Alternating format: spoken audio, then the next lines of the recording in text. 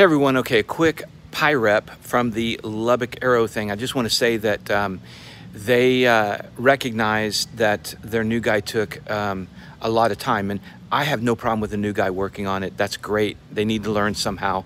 I just didn't want to pay 3 times the amount of time it would take at time and a half for the weekend, but they recognized that and they did not bill me for all of that. So they were very fair, and so Pirep report on Lubbock Aero is great. Now in the meantime, Lola is here in the getting her annual. So we have started the annual on Lola, and I'm pleased to report her compressions are superb. So I'm very happy with the compression that we got here, especially since we're still technically breaking in this engine, which was overhauled just a year ago, but we've already put well over 100 hours on it, and we're going to keep hopefully having great compression.